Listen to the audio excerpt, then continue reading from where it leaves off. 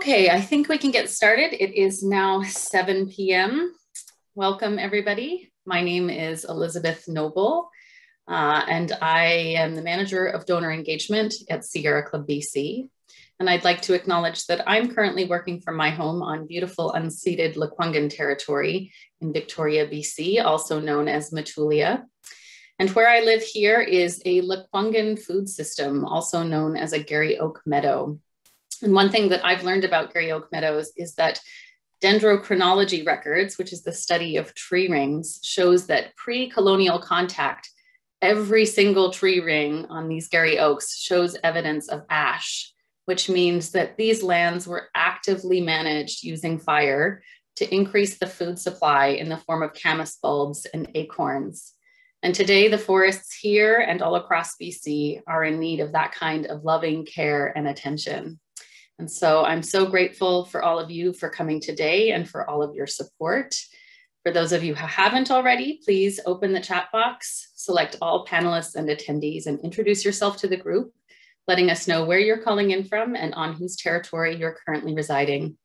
And I encourage you to reflect on what it means to acknowledge the territory where you reside. What might you learn? What do you already know? And please feel free to share these reflections when you introduce yourself. Before we get fully started, I just have some basic housekeeping for this webinar. First, the webinar is being recorded. So if you have to leave early, you can watch the rest later, or if you want to rewatch it, you'll be able to do so as well. You are welcome to use the chat box throughout the webinar to communicate with each other. But if you want to ask a question of the panelists, please use the Q&A panel, not the chat box. There's too many of you on here for us to monitor the chat. So make sure that the questions go into the Q&A panel, which will be at the bottom of your screen. The questions will be answered at the end of the webinar. So for those of you who don't know, Sierra Club BC is an environmental charity that recently celebrated its 50th anniversary in 2019. And we would like to acknowledge our accountability to learning from past mistakes. We have a document and a statement of accountability, which I invite you to read. It's on our website. It's called Balancing the Canoe. And perhaps one of our panelists can put a link in the chat box to Balancing the Canoe in case you're curious and want to learn more about our statement of accountability. Under the leadership of our executive director, Hannah Askew, we are working to fulfill our vision of a healthy, life-sustaining planet where humans respect the dignity and interdependence of all living beings. And that word interdependence is key and relates directly to Professor Simard's research into forests and how these complex ecosystems function. So next, I'm going to introduce our panelists. First is our guest of honor, Dr. Suzanne Simard, a professor of forest ecology at UBC's Department of Forest and Conservation Sciences on Musqueam territory in Vancouver. Suzanne studies the surprising and delicate complexity in nature. Her main focus is on the below-ground fungal networks that connect trees and facilitate underground inter-tree communication and interaction. Her team's analysis revealed that the fungi networks move water, carbon, and nutrients such as nitrogen between and among trees, as well as across species. The research has demonstrated that these complex symbiotic networks in our forests, at the hub of which stand what she calls the mother trees, and they mimic our own neural and social networks. She's also a TED Talk speaker whose presentation has been viewed 4.8 million times, and she's about to have her work even more widely recognized as Amy Adams is set to star in a film adapted from her book. So welcome, Suzanne. Also with us today is Rande Cook, who holds the title of Makwala in the Montaguela clan of the Kwakwaka'wakw speaking peoples, holding the responsibility to speak for his family. He is a very recent grad of the Masters of Fine Arts program at the University of Victoria. I believe it was earlier today. Rande has been on a path of exploring many art forms and developed a newfound passion while creating his own signature style. His exploration is about connecting culture and ecology, and he discovers a beautiful symbiotic relationship capturing its very essence in new mediums. And I will just add, as a fellow artist, Makwala Rande is doing some really amazing and creative work that's both conceptually and aesthetically brilliant. And I'm so happy to have you here, Makwala Rande. And then, of course, Jens Wieding, Robin Strong, and Flossie Baker are also here from Sierra Club BC. Jens is our Senior Forest and Climate Campaigner and Science Advisor. Robin Strong is Sierra Club BC's Forest Community Liaison. And Flossie Baker is our lead organizer. Welcome, everyone. And now I will hand it over to Flossie. Thank you, Elizabeth, and welcome, Suzanne. It's so great to have you here. Thank you for having me. It's really great to be here. So your book has been out now just over 2 weeks. Congratulations. Thank you. It's been getting absolutely rave reviews from what I can tell, and it's really reaching beyond the kind of classic environmental and scientific bubbles, and it seems to just resonate hugely with people across the board. And so I'm just wondering, what do you think it is about the ideas in this book that are resonating so much for people at this particular time? There's a number of things. For one, it's storytelling. And I think storytelling is how we learn and communicate with each other. Our brains love stories, stories of our origins, stories of our lives, stories of where we live. And so I try to tell my story, and that means the story of why I did the science I did and where it led me and what I've learned from so many, the forests and all the people that live in the forests. And I think that people love that connection. Everybody knows in their hearts that they're connected. And I have to say that, the most common comment I get from people who have read the work or listened to the TED Talk or just emailed me that they've heard about the work is they say, I've always known in my heart that we're connected to the trees and that we're all connected together. And so I think it's just has really struck a chord with people, especially after being disconnected during the pandemic so much. Yeah, absolutely. That really resonates with me. I'm Sierra Club's organizer, and so a big part of my job is to continually try and motivate people to take action. And it can be very heartbreaking, very exhausting. And what I appreciated so much about your book was that it reminded me that such a fundamental piece of the action right now for many of us is working to try and heal our relationships with the land and the trees and the water. And so I found it personally just incredibly refreshing. I think that, that healing, our own personal healing and how we, how we find our place in the world and as part of the forest, as part of all ecosystems, the waters, the oceans, if we've been disconnected from it, it is so healing to reconnect with our homes. They are our homes, with our ancestors. They are our ancestors, the trees, the salmon, the whales, and it makes you feel whole again. And I hope that everybody can take time. We've had some time now, and I think a lot of people spent more time outside and just go and sit with a tree or go sit with a plant or a frog or anything that is, a relation that is maybe not another human being, and just be with them and feel that connection and, meld your heart with the heartwood of the trees. And I think that everybody will feel better immediately. I know that I do. This is where I get my strength. And I think, naturally that's what people do because they're our relatives. That's beautiful. Yeah. Where did your relationship with the trees begin? Well, so I grew up in what we call the inland rainforest in British Columbia. The territory is the sort of the overlap of the Okanagan, the Sinaiaks, and the Ktunaxa nations. I'm actually in Nelson right now, which is in the area there where I grew up. So these inland rainforests where several nations, lived, together, or they who are sort of interwoven together, is also where I grew up, and I lived among these old growth forests, the big cedars and hemlocks, the iconic old growth that lots of people around the world think about when they think of British Columbia. This was my home, and I was so fortunate, and but I my family was from Quebec and immigrated across Canada and landed in Maple Lake area. And my great grandfather Mario Simard was a horse logger, and all of his sons and then grandsons all were horse loggers as well. And I mean, it's a little bit of a history. It's a colonization history that, you know, my family were settlers, and it's an unfortunate part of the past is that as settlers, we were part of the people that were displacing in the Maple Lake area. It was the Splatsin Nation. And so there was a bit of a disconnect, but I think that my family tried to have a lighter touch on the landscape.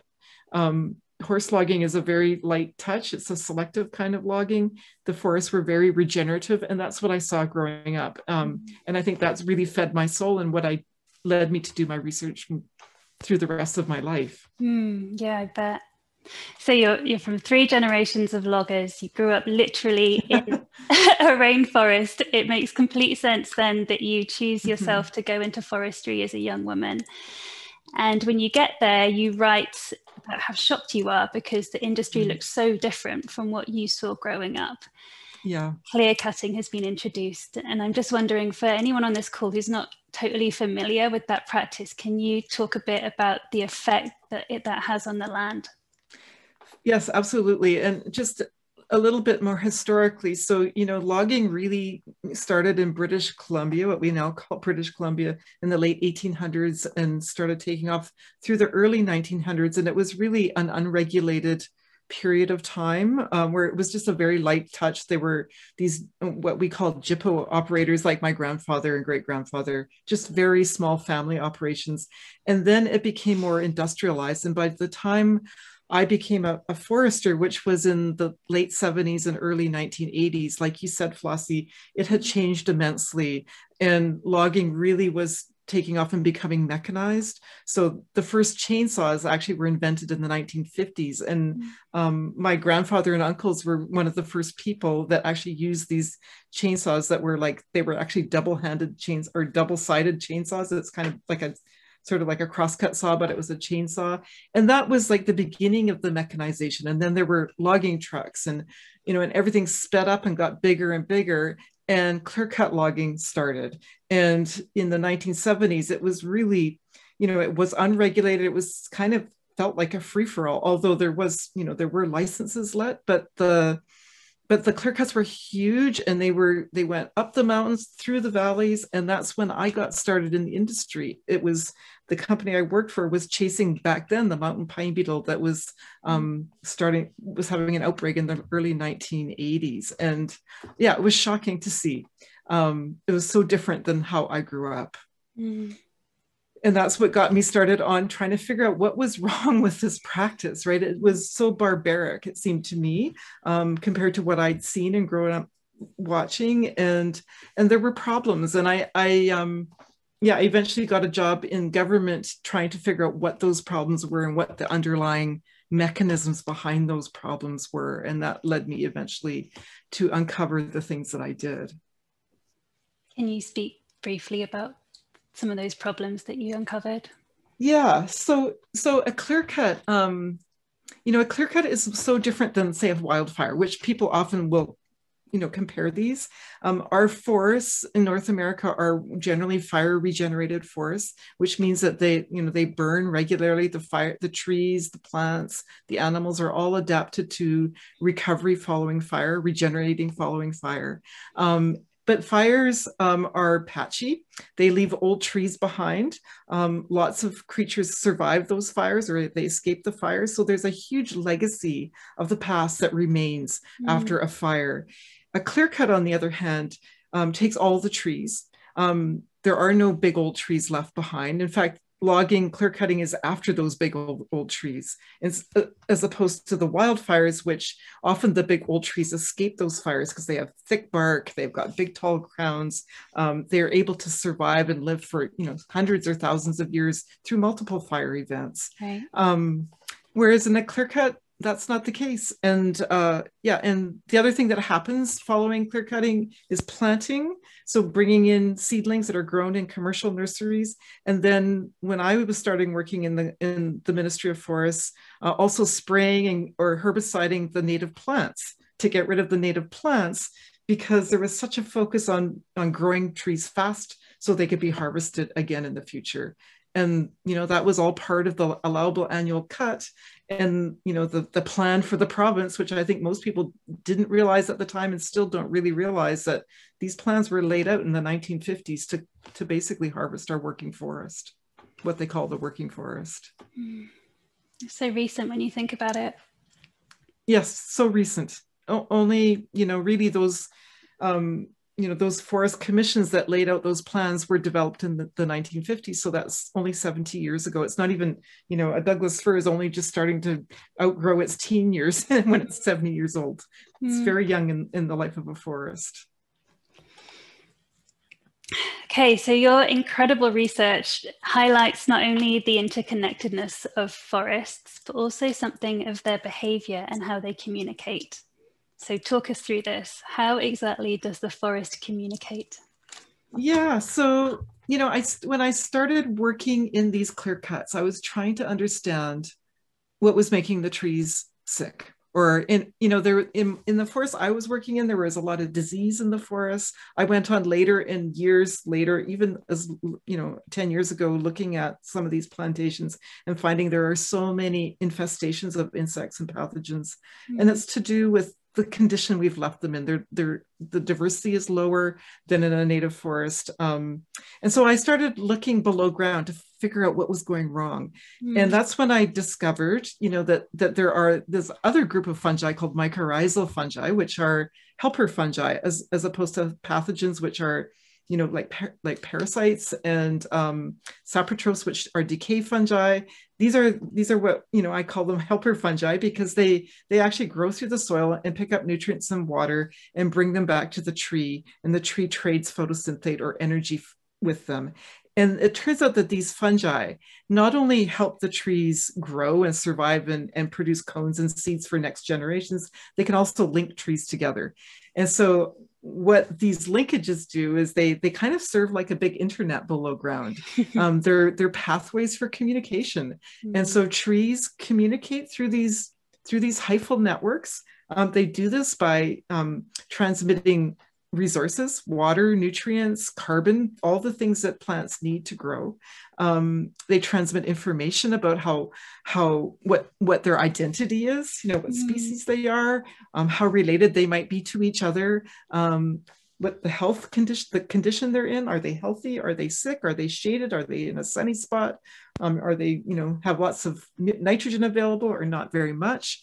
And so there's a great deal of perception in those communities of trees of their neighbors, right? There's awareness. I would call it awareness of each other. Really, and I think that is one of the emergent things out of this discoveries of connections and communication, is that these trees are in societies, and communication is really key, and their relationships with each other is really key to making those societies work. And honestly, they're not that much different than our own human societies in that respect.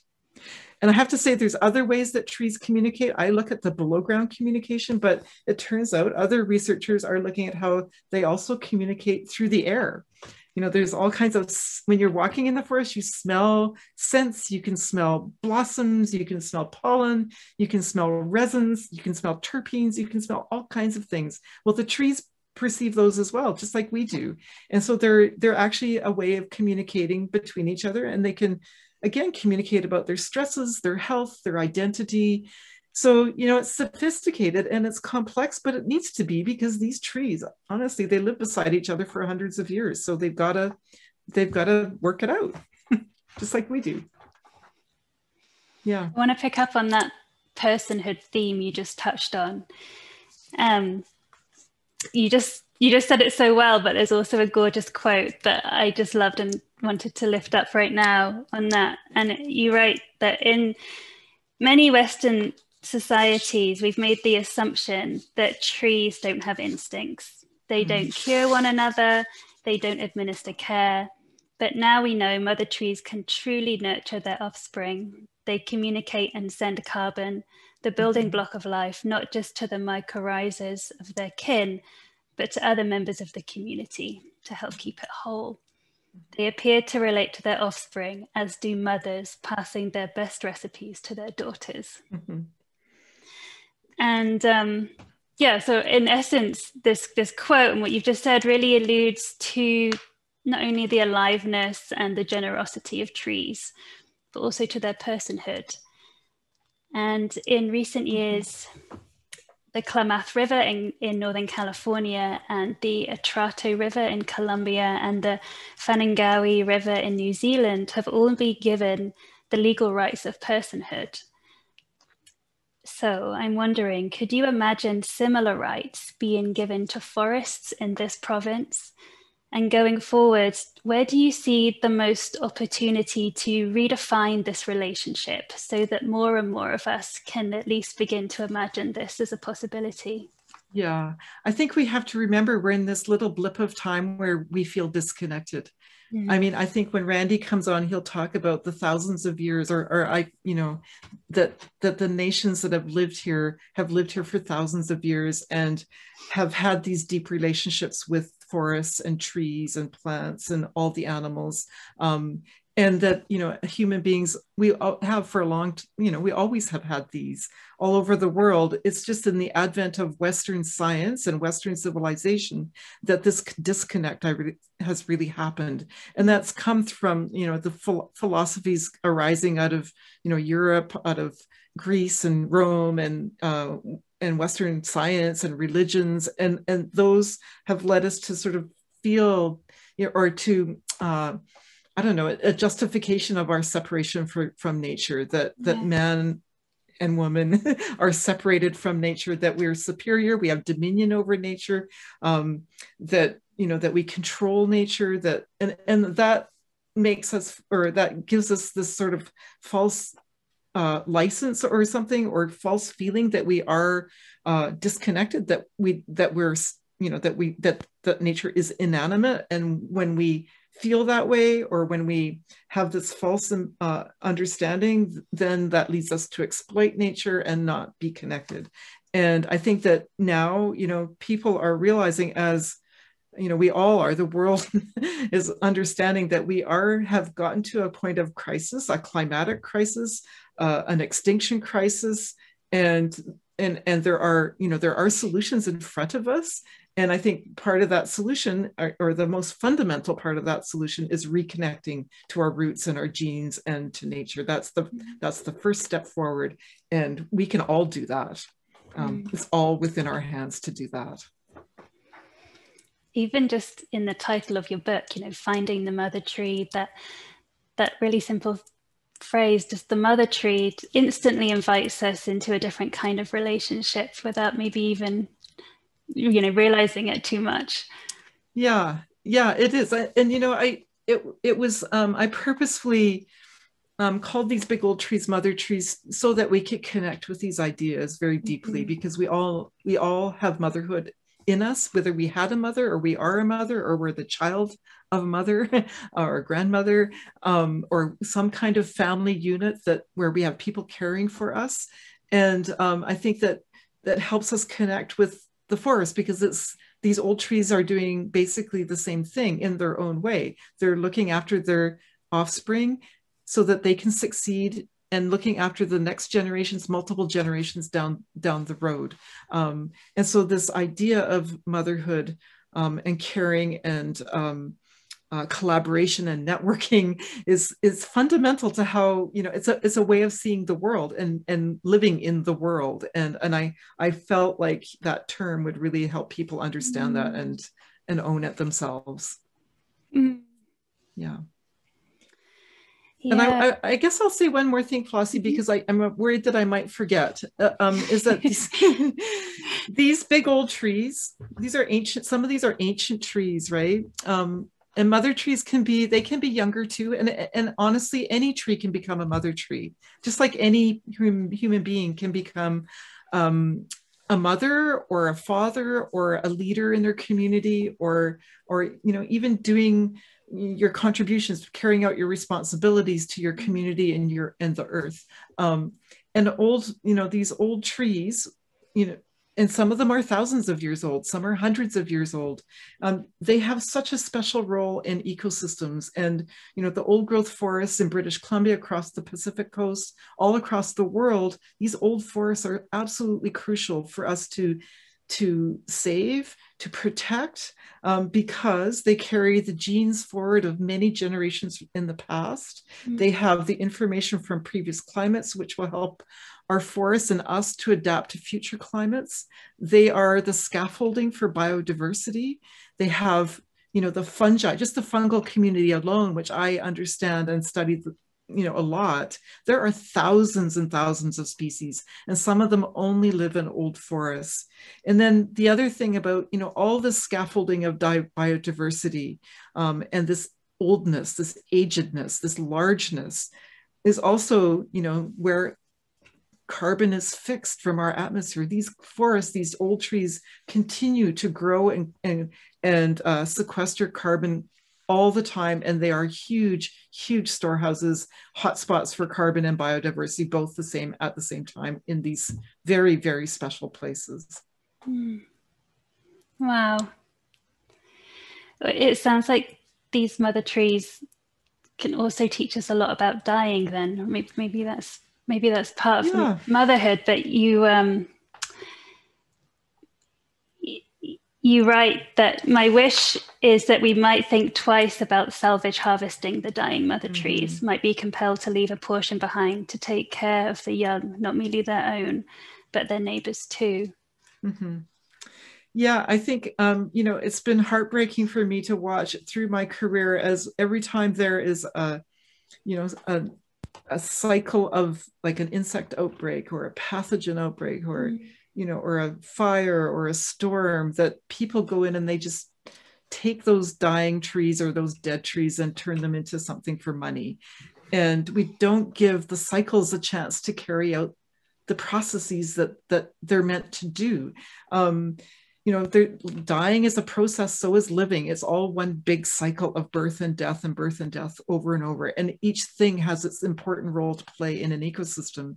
One of the things that we discovered in our research in my lab was that as trees are dying, or if you stress them, and we've done this artificially by pulling their needles off or putting budworms on them and having them chew the needles, that these trees go through and they respond, right? They go through all these physiological changes, just like we do when we're aging, right? As we age, we go through, I'm getting wrinkles and my hair is getting a little gray and all that. So trees go through similar aging processes, but they're super important, right? And what we found when we were stressing trees and setting them into a preliminary aging process is that they would send signals to their neighbors about their status, that, I'm on my way. I'm sending you information about who I am and what condition I'm in and my energy. And so as they're actually going through that passing process, a lot of that energy is passed directly into their neighbors through these mycorrhizal networks, which is quite different than scientists have thought in the past. It was more like, okay, these old trees they're on their way out, they're losing their vigor, they can't photosynthesize as much, and in fact they're decadent, we need to get rid of them. And salvage logging was part of that process.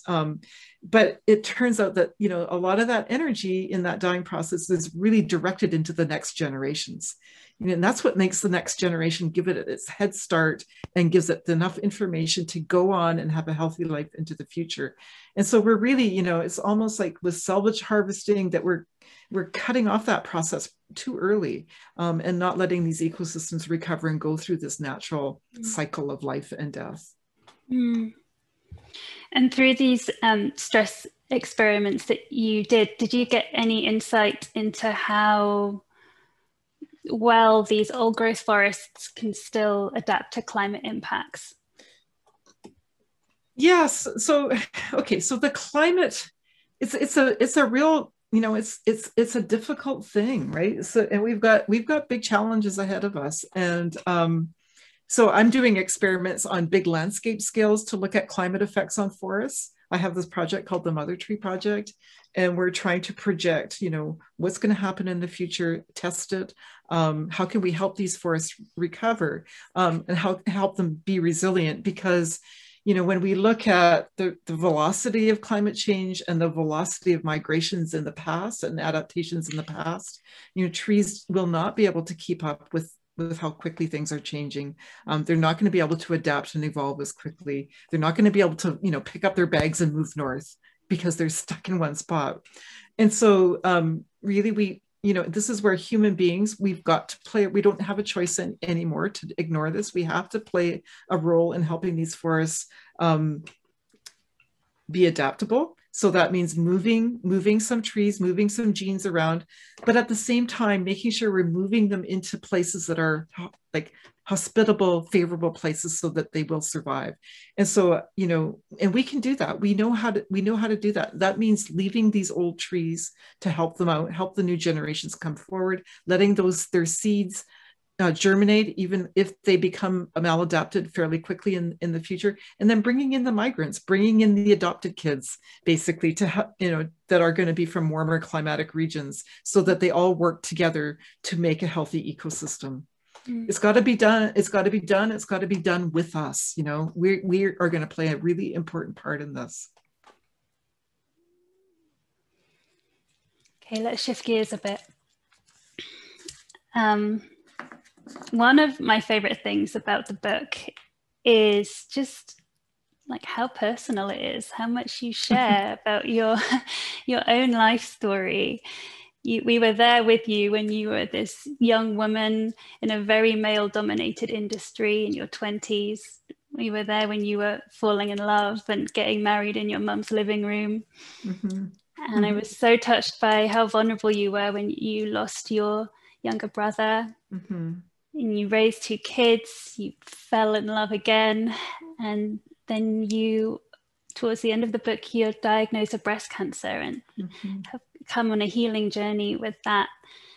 And I'm just wondering, all this time you were doing this phenomenal research, and over those decades, and as you were uncovering things, were you finding that what you were uncovering was helping you make sense of what was going on in your personal life?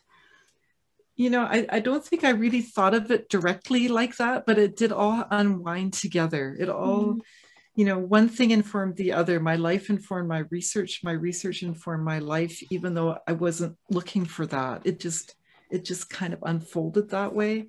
And I'm so lucky that it did. I have no regrets. I've learned so much. And I think that all those things that I went through, they led me to ask those next questions. I wouldn't have asked the question of what does a dying mother do for her children unless I was a dying mother looking after my children, although I didn't die, thank goodness. But I was going through that process. I was looking at what am I going to leave behind? What about my kids? What do I do with them? And so then at when I survived, I had my graduate students, I said, this is what we're going to look at next. And then, even the medicine that I was given to survive breast cancer, paclitaxel from the yew tree, I'm now doing research with my graduate students on what makes the yew tree produce all this beautiful medicine, and what can we do to help the yew tree produce even, more medicines. Or for the yew tree, it's their defense, it's their own medicine too, right? It's their defense. And I think I have this idea that their community, their neighbors, who they are, how well they're networked with their neighbors, all that plays a role in their own health and ability to produce these amazing compounds. So I would never have asked those questions if I hadn't been through and survived breast cancer because of paclitaxel. So yeah, I mean, it's none of that. I don't know. None of those life experiences went to waste at all. I'm using them. They're carrying me forward, and it's just been an amazing, incredible, eye-opening journey for me.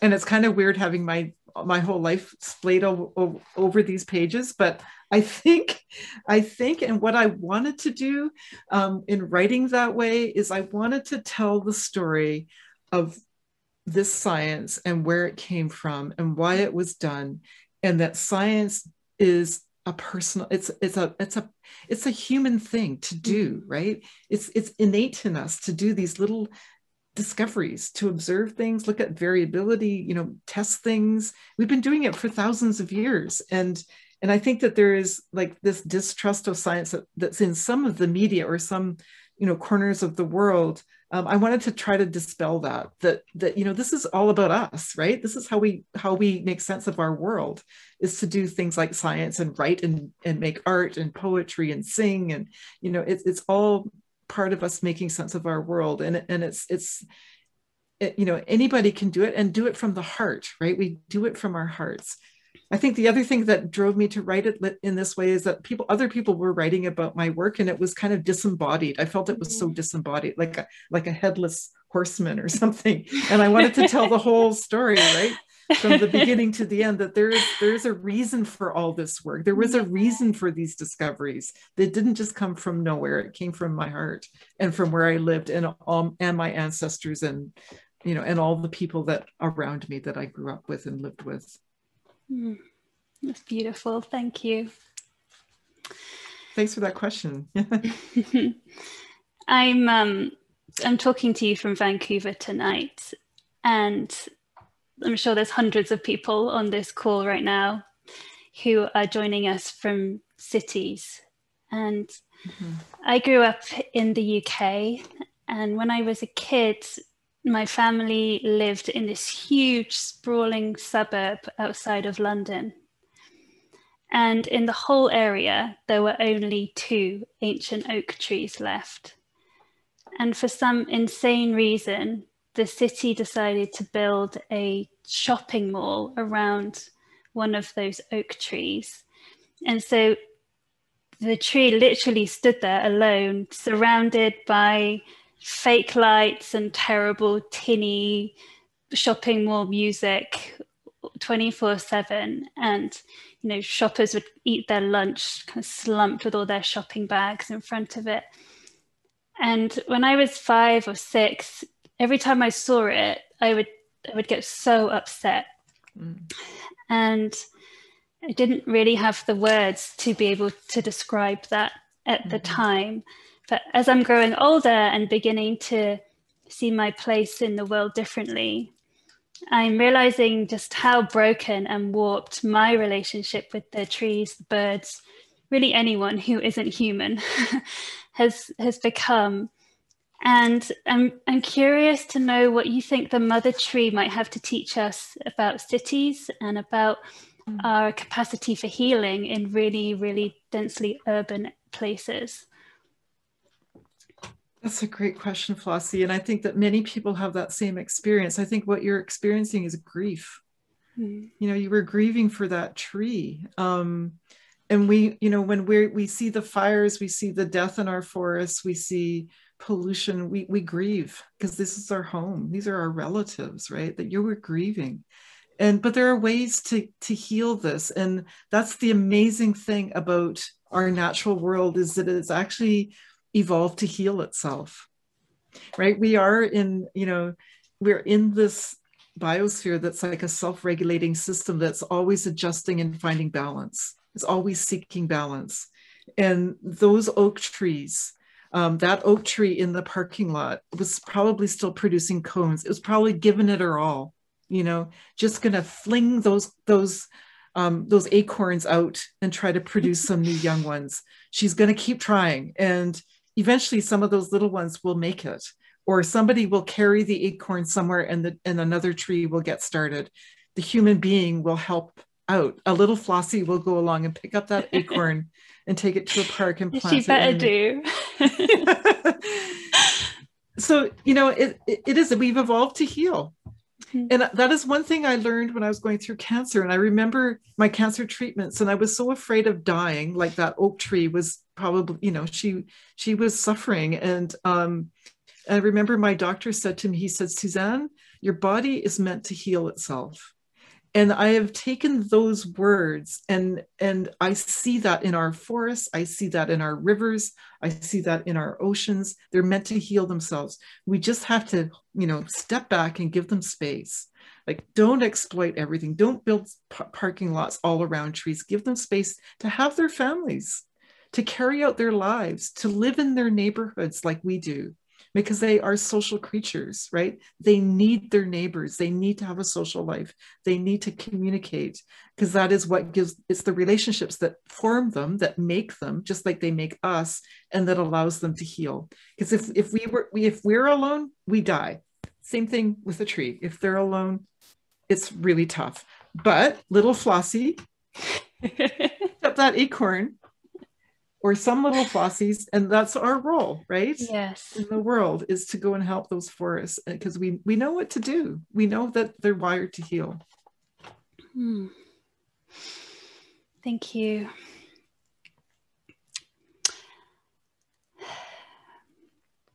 I think we should shift gears again and listen to the passage that you wanted to read to us. Oh, yeah. Okay. Do you want me to just give a little intro to it? Sure, that would be great. So, yeah, I think what you're about to read comes from towards the end of your book, and it's where your research is heading, which is taking this even further to try and learn about the huge role that salmon play in this interconnected web. It's a great example. Okay, this is starting on page 289. And the chapter is called Passing the Wand. Okay, here we go. I was in Bella Bella on the mid-coast of British Columbia in the salmon forests of the Heiltsuk people. Our skiff glided into a pristine inlet, and our Heiltsuk guide, Ron, pointed to ochre pictographs marking a clan territory. Silken Pacific mist poured down the vertical rock wall and over the monumental trees. With me were Alan Larocque, my new doctoral student who would be investigating the patterns of fungal networks, and postdoctoral fellow Dr. Teresa Ryan, or Simhayetsk, of the Tsimshian Nation, the people of the Skeena to the north. Teresa is a traditional cedar basket weaver, as well as a salmon fisheries scientist on the Canada-US Pacific Salmon Commission Joint Chinook Technical Committee, among the many hats she wore. She wanted to know, as an Aboriginal person and a scientist, whether restoring the traditional fishing practices using tidal stone trap technology could reinvigorate the salmon populations, perhaps to levels seen before the colonists took control of the fishery. This, in turn, might nourish the cedars from which she gathered bark. We were in search of the bones of salmon, carried into the forest by the bears and wolves and eagles. The bones were all that were left once the flesh was eaten and the residual tissue decayed, nutrients seeping into the forest floor. In this inlet, Dr. Tom Reimken of the University of Victoria and Dr. John Reynolds of Simon Fraser University had discovered salmon nitrogen in rings of cedars and Sitka spruces and in the plants, insects, and soils. Alan would start our study of how mycorrhizal fungi might transmit the salmon into the trees, and possibly between trees, by determining how the mycorrhizal fungal communities differed alongside streams with various salmon population sizes. Could a difference in the fungi, in their ability to transmit the salmon nutrients, help account for the greater fertility of these rainforests? I could barely contain my excitement as Alan, Teresa, and I jumped into the sedges with our hip waders and headed to shore. Bear path, said Teresa, pointing at a trail. They've been here recently. Let's keep going, I said, like a dog pulling on its leash. We easily followed the trail into the wall of salmonberry along the shore, where the prickly canes stood thick. After half an hour of crawling on hands and knees in the humus, Teresa suddenly said, "You guys are nuts. You're asking for trouble with these fresh bear signs." She headed back to the boat to wait with Ron. I looked at Alan to gauge his comfort level, and he didn't seem nervous. If I were a bear, I'd take my salmon to where I wouldn't be disturbed, I said, thrilled he was up for the adventure. We kept crawling along through a tunnel carved in the salmon berries toward a 50-meter tall cedar on a high bench. Her leader forked in a candelabrum with a haltzik called a grandmother tree. Each bear preying on the spawning salmon transported some 150 fish a day into the forest, where the roots of the trees foraged for the decaying protein and nutrients, the salmon flesh providing more than 3/4 of the tree's nitrogen needs. The nitrogen in tree rings derived from salmon was distinguishable from the soil nitrogen because fish at sea get enriched with the heavy isotope nitrogen-15, which serves as a natural tracer of salmon abundance in the wood. Scientists could use the year-by-year variation in tree ring nitrogen to find correlations between salmon populations and changing climate, deforestation, and shifting fishery practices. An old cedar tree could hold a 1,000-year record of salmon runs. I shouted, "Yoo-hoo!" as we approached the ledge of the grandmother tree, despite my call being muffled by a wall of salmonberry leaves. A grizzly out here would mean a quick death. Alan and I crept up and perched along the bench. "Putain de merde," I shouted, "look!" Under the boughs of the old mother tree was a cozy, mossy bed, large enough for a mama bear and her cub. Dozens of white salmon skeletons gleamed from the carpet, the flesh long decayed, the vertebrae unhinged, the fine corsets of bones folding like butterfly wings, the scales and gills asunder, the essence of the fish slowly absorbed by the roots, transmitted into the wood of the tree, passed to the next life. Tree bones. I'll keep going a little longer. Okay. Alan and I collected soil from under the bones, and for comparison from places where there were no bones, we returned to Teresa and Ron, escaped the bears, jumped onto the boat from the high tide line and stored the samples on ice to prevent the degradation of the microbial DNA. Ron puttered away along the shore and skimmed over the stone wall that followed the contour of the shoreline from one edge of the estuary to the next.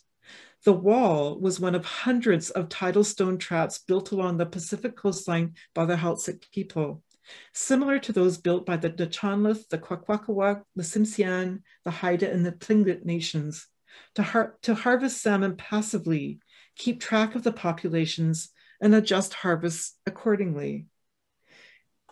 They collected the fish trapped at low tide, releasing the biggest egg-bearing females to continue up the river to spawn. They smoked, dried, or cooked the fish, buried the guts in the forest floor, and returned the bones to the waters to nourish the ecosystem. This practice enhanced the salmon populations and the productivity of the forests, the rivers, and the estuaries. The forests, rich with salmon, returned the favor by shading the rivers, shedding nutrients into the waters, and providing habitat for the bears, wolves, and eagles. Teresa explained that when the colonists took jurisdiction of the waters in the forests, they forbade the use of the stone traps. The salmon were overfished within 2 decades and have yet to recover. Climate change and a warming of the Pacific Ocean have created new problems by exhausting the fish on their marathon from the ocean, reducing their success at reaching the natal spawning streams. It's part of a general pattern of destroying interconnecting habitats. To the north on Haida Gwaii, the last of the cedars, some more than 1,000 years old, are being clear-cut on Graham Island, leaving the forests along the spawning rivers degraded and the Haida wondering what will happen to their way of life. When will this stop, this unraveling? As we sped out of the inlet toward Bella Bella, Ron pointed to a humpback surfacing a few hundred meters away. From out of nowhere, dozens of white-sided dolphins joined our boat, arcing over the water, somersaulting and whistling to one another. I was so astonished, so uplifted that I stood, Alan and Teresa too, as the salt water splashed over us. This study is ongoing, but our early data shows that the mycorrhizal fungal community in the salmon forest differs depending on the number of salmon returning to their natal streams. We still don't know how far into the forest the mycorrhizal network is transporting the salmon nitrogen, and if or how restoration of the tidal stone traps might affect forest health. But we're starting new research and reconstructing some of the stone walls to find answers. I've been wondering too if we should check whether salmon also nourish the mainland forests from rivers that run inland. Do spawning salmon feed the birches and cedars and spruces along the rivers that run thousands of kilometers into the mountains, such as along the Adams River running below my experiment? Salmon in this way connecting the ocean with the continent. The Secwepemc people knew how vital salmon was to the interior forests and to their livelihoods, and they cared for the populations according to the far-reaching principles of interconnectedness. Mm-hmm. That's the perfect place to end, I think. And I'm so sorry to say this, Suzanne, but I think you're going to have to write another book. Because those questions are just too good to go unanswered. Yeah, I am actually writing another book, so there will be more answers in the Great. next book. We'll pick up this stories. Conversation then. Oh, it was such a treat to have you read to us. Thank you. And we're going to have to hand it over to our other panelists tonight, but thank you. It was a Thank you so much, Flossie. And a real honor to talk with you this evening. Likewise.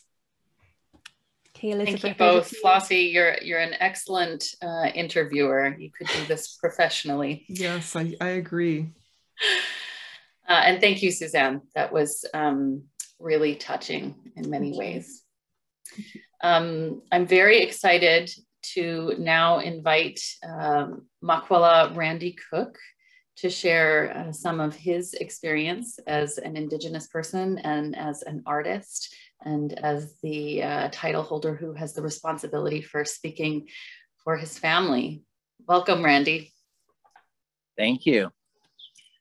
It's an honor to be here today. So thank you to the Sierra Club of BC for asking me to come and be a part of this. Thank you to Suzanne for all of your amazing work. You know, what can I say, really? Other than we are literally in a time right now where the world is watching this, you know, in the middle of a crisis. And what are we doing essentially to speak to the land and Mother Earth? So I'm coming to you today from the land of the Lekwungen, Esquimalt, Wasanich peoples. I'm sitting outside, enjoying, you know, the sky, nature all around me, and listening to this beautiful talk. My research actually within my MFA program brought me to Suzanne. I'm Kwakwaka'wakw.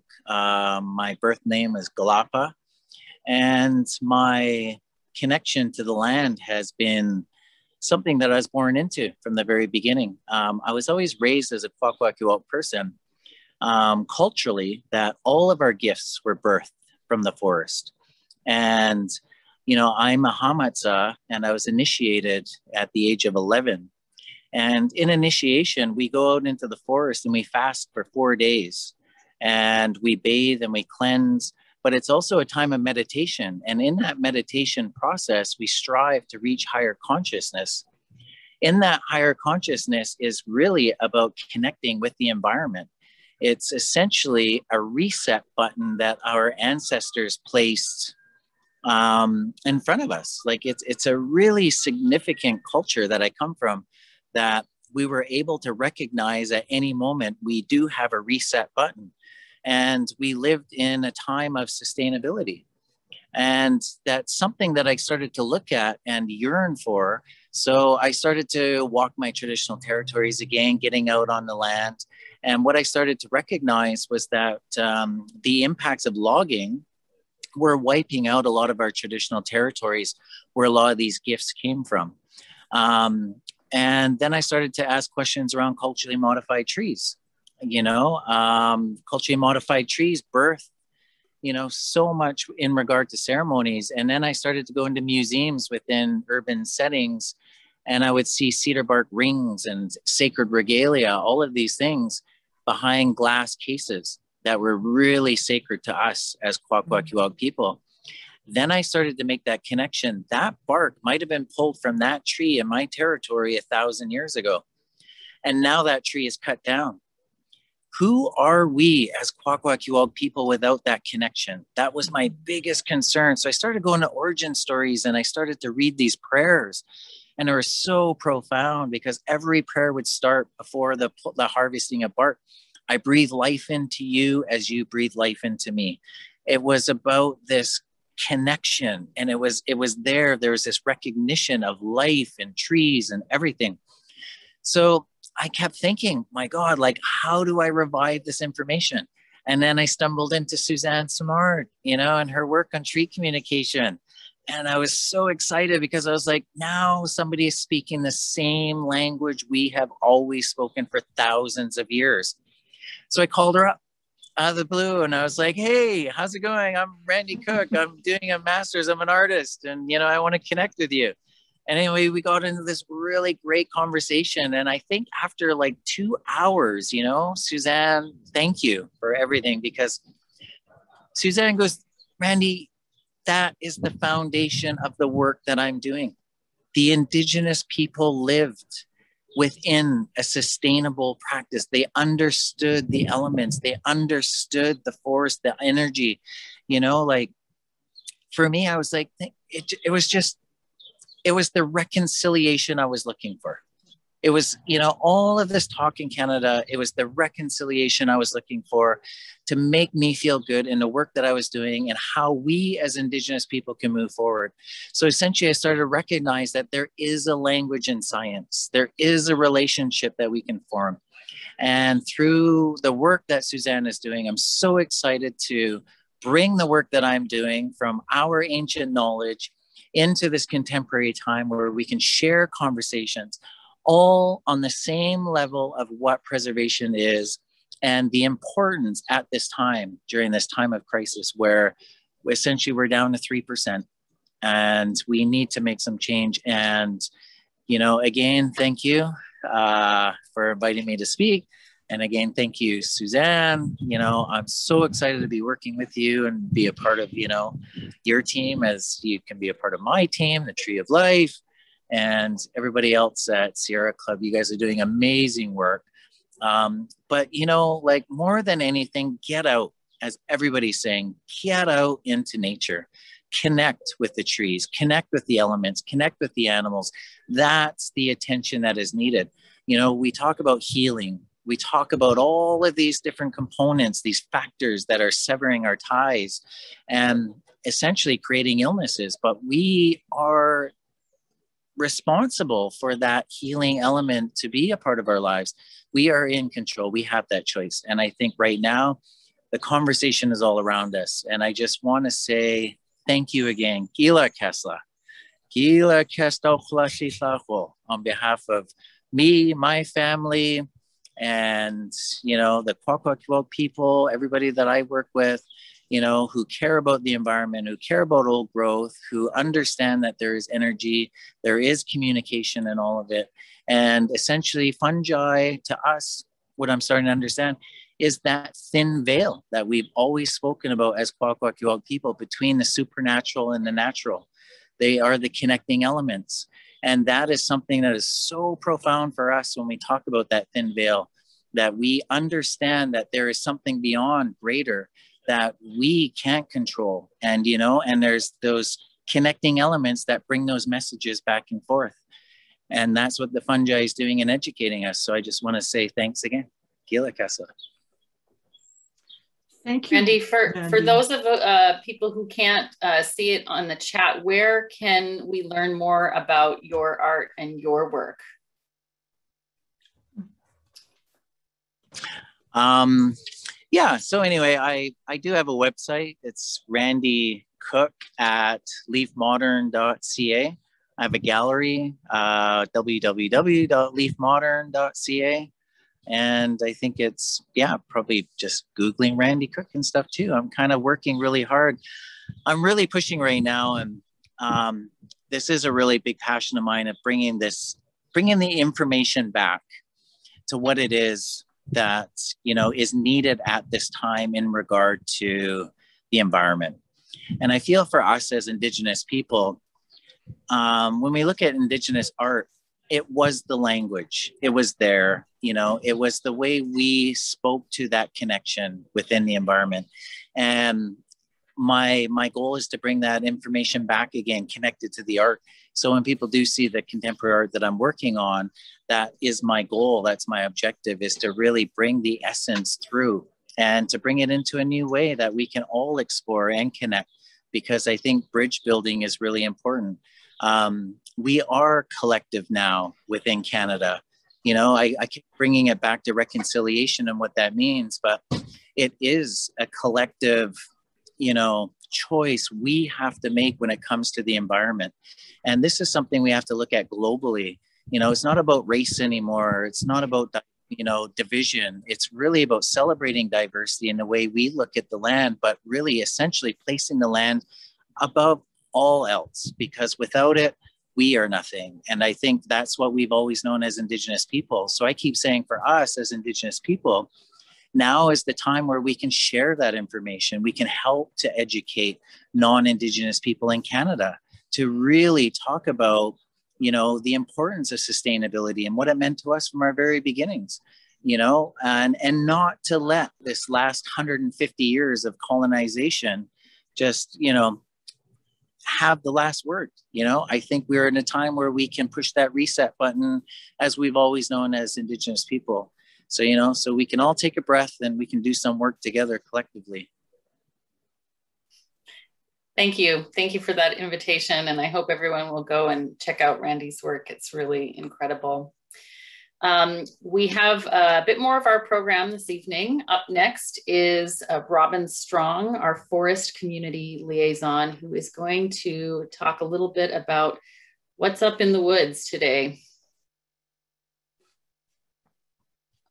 Thanks, Elizabeth. Hi, everyone. My name is Robin Strong, and yes, I'm the Sierra Club's community liaison. I'm also a registered forest technologist, so I went to school for forestry, and I've spent most of my career working in forestry. I'm just going to share my screen here.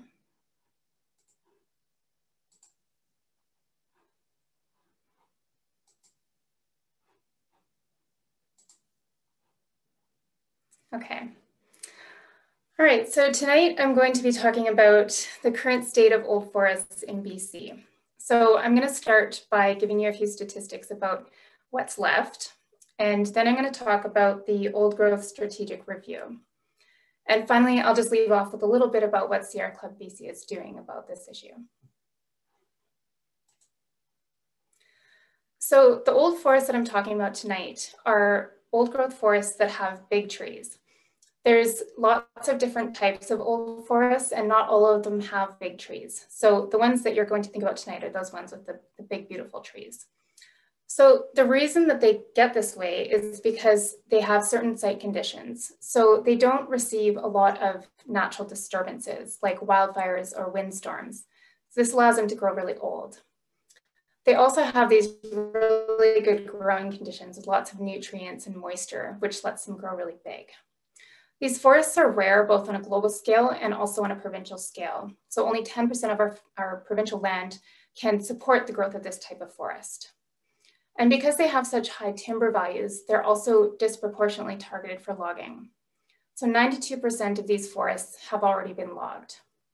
All that's remaining is an area that's about 6 times the size of the Greater Victoria area. So if we drill down a bit, within this type of forest, we can look at the most productive forests in BC. So these are the forests that grow the biggest, oldest trees. So you can think about a place like Cathedral Grove, for example. These forests are even more rare. Only 3% of forests were ever this type. They're also more targeted for logging. So we've logged 97% of them with only 3% remaining. This is about 36,000 hectares, or about half the size of the Greater Victoria area. And unfortunately, most of these forests are still available to be logged.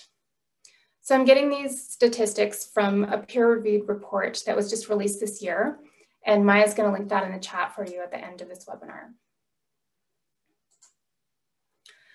So there's been quite a lot of interest, public interest and concern about old growth forests in the last few years. And our government took note of that a few years back, and they decided to convene a panel to look at the issue. So this is called the Old Growth Strategic Review. And they hired 2 foresters to travel around the province and ask British Columbians why they care about old growth forests and what needs to be done in order to protect them. The report that they released last year is called A New Future for Old Forests. And for me, I thought it was a really good report. I had a bit of a feeling of pride for these foresters because what they're calling for is something that is totally deviating from the status quo, and that takes a lot of strength. So what they're calling for is a complete paradigm shift in forestry. They had 14 recommendations that lay out a plan for how to do this. And John Horgan had actually promised that he would implement all of these recommendations back in 2020. But unfortunately, he hasn't been following through on this promise. So what we're calling for is for our government to fully implement this old growth strategic review. And I want to draw your attention to just 4 of these recommendations that need to happen right away. So the first recommendation in the report calls for the provincial government to fully involve Indigenous communities and Indigenous nations in this change as we go forward. Recommendation 6 is also really important in the report, and this one calls for deferrals. So we're looking for an immediate halt on logging in any forest that only has 10% of its old growth forest left. We also need to fully protect any ancient forests from logging. So that would be any forest on the coast that's older than 500 years old, or any forest in the interior older than 300 years old. We're calling on the government to create a work plan with milestone dates for how they're going to get to this paradigm shift. And that's really important for accountability. And finally, we're looking for funding. This funding is really important so that Indigenous communities can have economic alternatives. And it's also important for forestry workers and for forest-dependent communities because they need to have some form of hope for the future as they move through this change. So what is Sierra Club BC doing about this issue? We're doing lots of things in lots of different ways, but I want to talk about one way that we're making change. This is called relational organizing. What this is leveraging the power of relationships that we already have in our network. So to give you an example, we have about 30,000 members of Sierra Club BC. And we're working to have better relationships with each of those members so that we can listen to what their concerns are, listen to their ideas, and work to inspire them to take some kind of action. So some of these actions can be really simple, like just talking to their neighbors or their families about old growth forests, but those can also be really powerful. So if we can engage just 5% of our membership, that's 1,500 people across the province that are doing something. And that's really hard to ignore. So I think I'm going to leave it there for tonight. I know that some of you have a burning question, which is what can I do about this issue? So I'm going to pass it off to Flossie again, and she's going to give you a bit of inspiration there. Thank you so much for listening, and Flossie, you can take it away.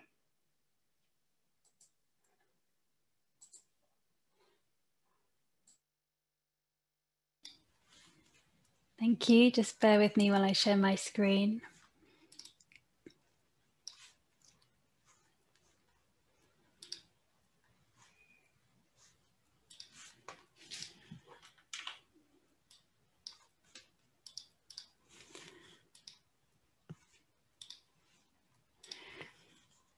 Okay.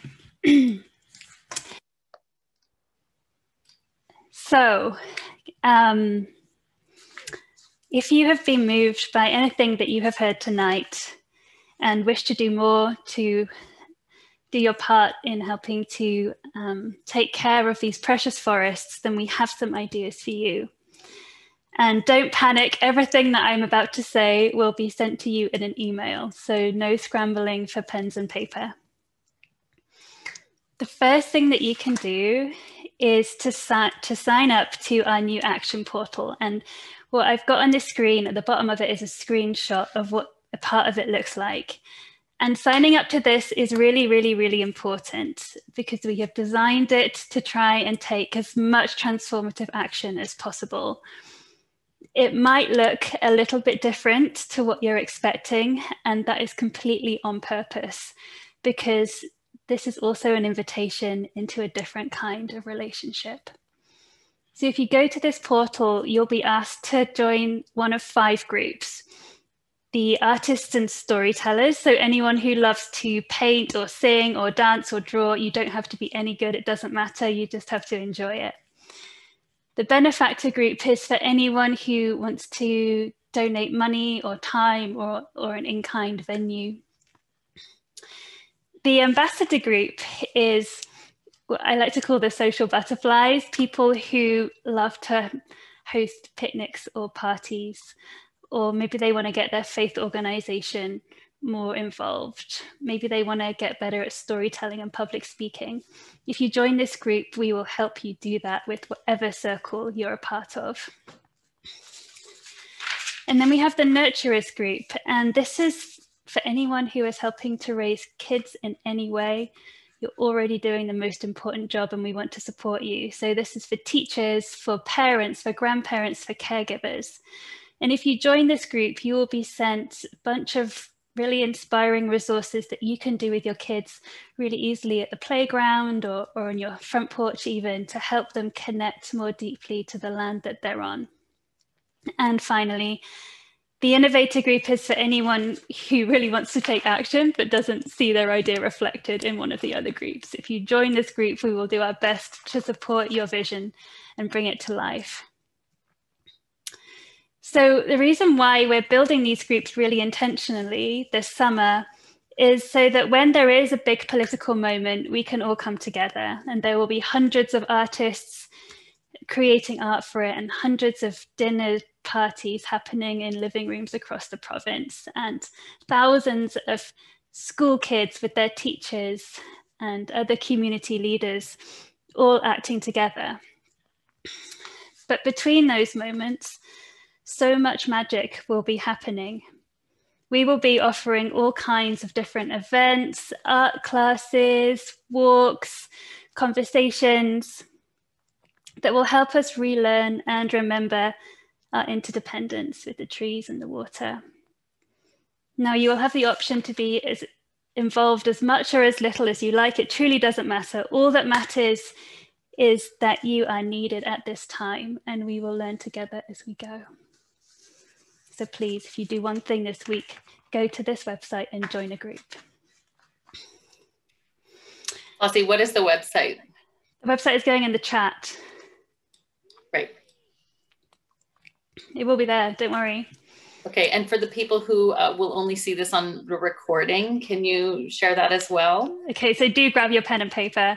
www.invitetoaction, all one word, .ca. Thank you.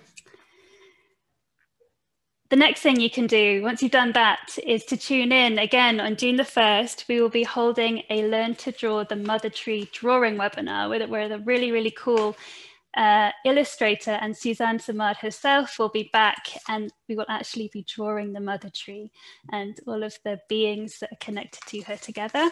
You don't want to miss that. This is the perfect pandemic event that the whole family will enjoy.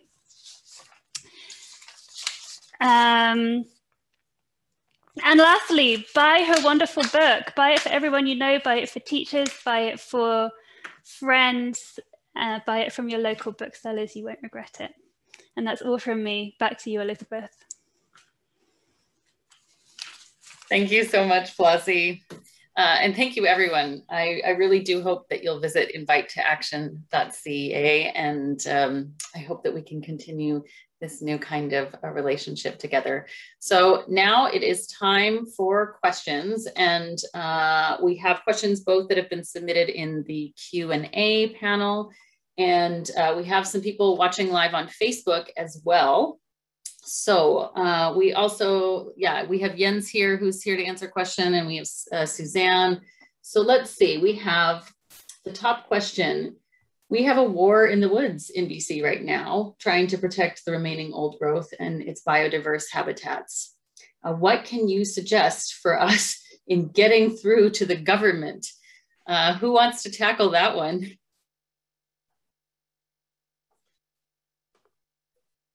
Jens, is that for you? I can try. It's one of the hardest questions, it seems. I hope Suzanne might also share some thoughts, but it is truly frustrating that it's so difficult.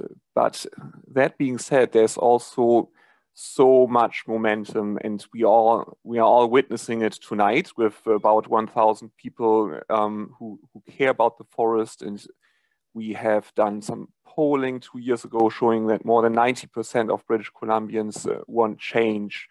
And we have these intertwined crises. We have the species disappearing, we have the climate crisis, we have a social justice crisis, and the strong movement for indigenous rights, Black Lives Matter in North America. So all these things coming together, and it's almost like we have the majority of us understanding the change, understanding how we must respond, and a small group of people, unfortunately some of them in power, who are stuck in the past and are not realizing how quickly people are responding to the change we are witnessing with climate, biodiversity, and so on. I'm convinced that we are very close to tipping points, and we have to keep doing what we are doing and bring more people into the tent. We already heard about a number of opportunities to join the movement.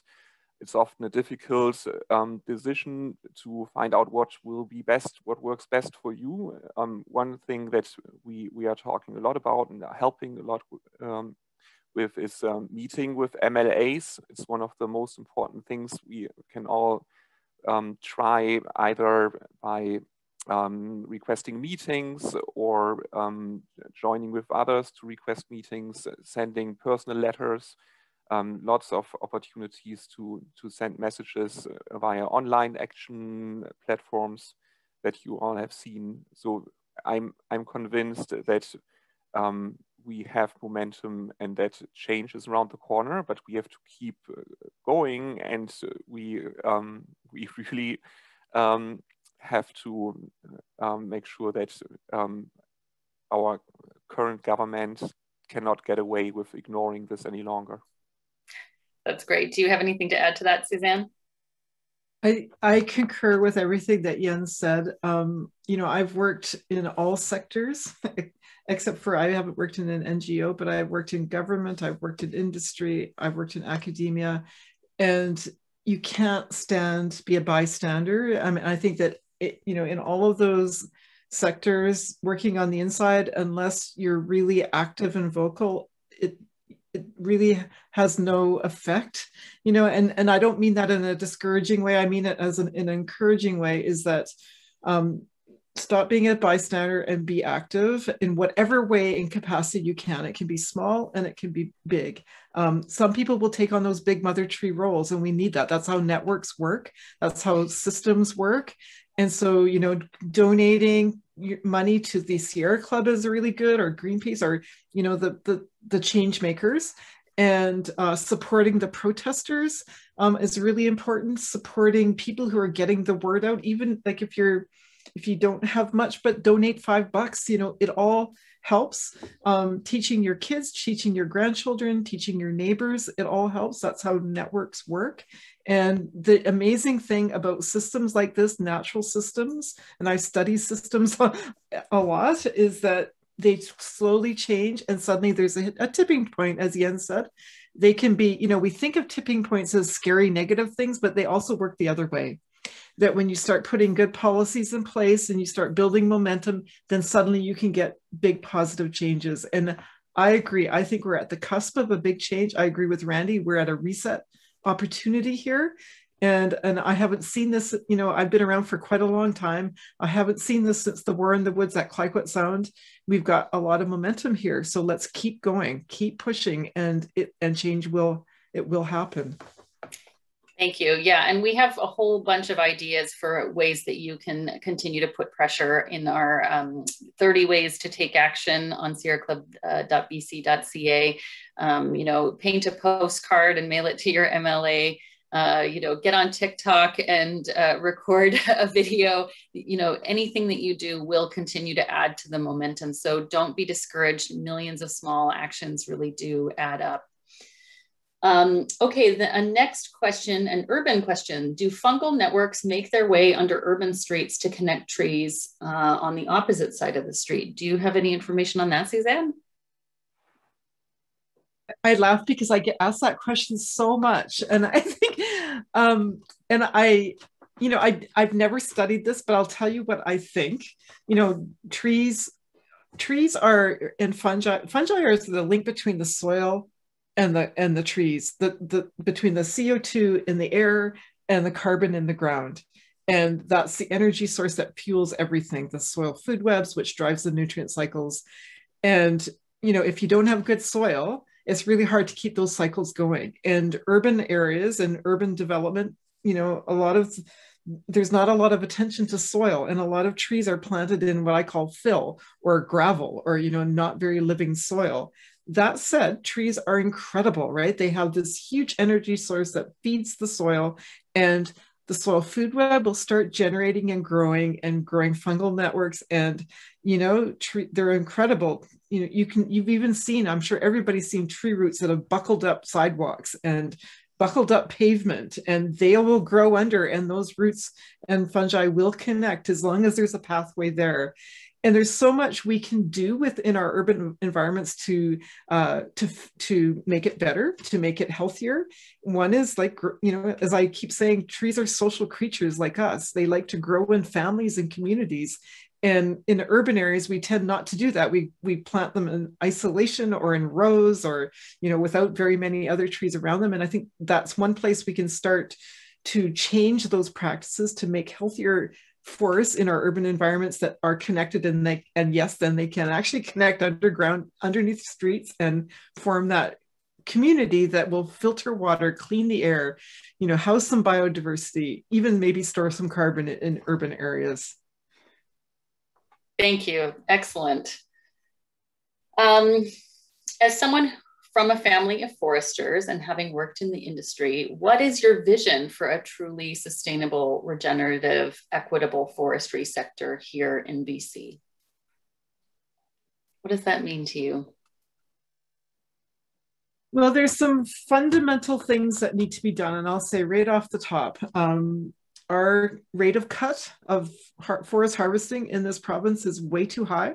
It needs to come down. It's been creeping up over the decades, and in the name of all kinds of reasons, the mountain pine beetle, the wildfires, jobs, of course, is always right there in forefront. But we need to reduce that cut because it's unsustainable, and it's actually making our planet sick. And but we can still harvest some trees, but we need to get more value out of what we do harvest. I know everybody says that, but it's true. And then also value the forest for other things other than just harvesting them, right? There's a whole range of ecosystem goods and services. There are life support systems, and we need to start valuing forests for those things. And actually, how do we do that? Well, we can say it, but we actually, in our economic system, we actually got to put our money where our mouth is. And that means putting a dollar value on things that protect that umbrella of goods and services. And I think that valuing one of those indicators, which is very handy because we all understand how this works, is carbon. Carbon is a good umbrella for water and air and biodiversity. They're all correlated. And so that is one economic tool that we can use to value the forests, to actually preserve them and conserve them. And then where we do harvest, in that smaller cut base that we need to reduce down to, get more value out of it, and also leave old trees, leave legacies. Our current status quo of clear cutting and cleaning out these plantations and growing these sort of clean plantations is not working, and it's not going to work. So we've got to revamp how we're going to do forestry practices as well. That's what I think. Yeah. Great, thank you. Jens, do you have anything to add to that? No, but I wanted to quickly highlight for folks who are looking for information how to prepare for meetings with MLAs. There was a follow-up question in the chat. Just pointed out the link to our media center. So we have, for example, the March 11 media release highlighting a report card with 5 things the BC government must address to catch up on implementing the panel report. And just today, a group of ecologists shared a map showing the at-risk forest that needs deferral. So there are some great material and examples of things you can use for your meetings with MLAs. Great, thank you for that, Jens. And if you ever do have questions, if you want to meet with your MLA and you don't know what to say, send us an email, send me an email, and I'll give you a pep talk. Happy to help with that. Okay, we have just a little bit more time. Let's see. What do you anticipate could be the impact on our forests with the decline in salmon populations? Can you speak to that quickly? Well, you know, the whole landscape is a salmon forest. You know, rivers run through Western Canada, and in those rivers are salmon that are migrating. And so they're, you know, the salmon are integrated with our forest deeply all through. We don't even really, you know, from a scientific point of view, Western science point of view, we don't even have a good grasp of how tight that connection is. But you know, what we do know, every time we look, or if we listen to our First Nations people, we know those linkages are crucial and tight and important. And so restoring salmon populations is the same as restoring our forests. And, you know, the forest will, as the salmon declines, the forest declines. As the salmon rebuild, the forests rebuild. So they're all one and the same and connected. So we've got to restore them all together. It's almost like they're the fungi network that connects the ocean and the forest. Yeah, I think that, you know, the fungi are important, but they're also like a metaphor for all the connection at various scales, at landscapes, to the soil crumb scale, from minutes to decades to millennia. They're all, you know, those connections are ubiquitous. It's like a fractal, yeah. Yeah. Well, we are at 8:27 and this just flew by. What an amazing evening. Thank you so much for being here, Suzanne. I know Randy had to drop off early and he thanked everyone. I'd like to thank my colleagues for supporting this evening tonight. And I want to thank absolutely everyone for joining us. And I do invite you to continue to explore this new relationship that we're hoping to build. And I just want to share quickly that you can continue to reach out to us on social media, Facebook, Twitter, and Instagram with the handle @SierraClub.bc, or excuse me, it's just @SierraClubBC. And our new engagement portal is invitetoaction.ca. Our general website is sierraclub.bc.ca. And lastly, we are 100% funded through donations and grants with the generosity of people like you. So thank you all for being here. And I do invite you to make a donation if you can to our work to protect forests. All of the donations that you give are tax deductible as we're a registered charity. And so you're welcome to go online to sierraclub.bc.ca and make a donation. And thank you for whatever you decide to do. Your voice is needed, your time is needed, your care and attention is needed. And we are so grateful that all of you could join us this evening. Thank you so much. And thank you, Sierra Club, and thank you everybody for being here today. And thank you, Randy, and thank you all the nations that were here together. Good night, everybody. Thank you.